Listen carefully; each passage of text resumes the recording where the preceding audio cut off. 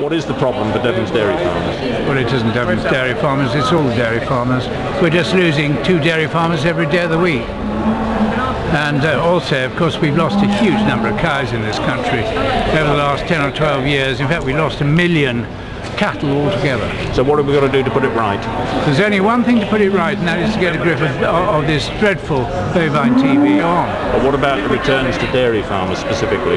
Well, the returns to dairy farmers are miserable, and they're partly miserable due to the TB, and they're also partly miserable to the returns they're getting for a pint of milk. In fact, it costs a farmer probably, he gets less for a pint of milk than he actually has to pay for a pint of water. And this is a fault within the food chain?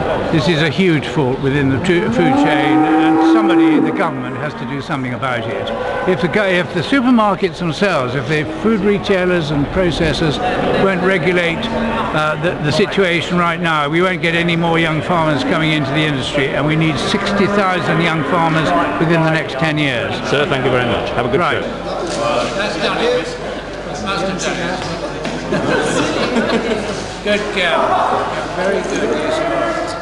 Are the dairy farmers complaining here at the show today? We're having difficulty in getting a fair price from the marketplace, basically. The retailers are taking quite a good margin, the processors are taking a good margin, and the farmers are coming well below cost of production. Surely, like anyone else in business, you set the price and you tell them that's what they've got to pay.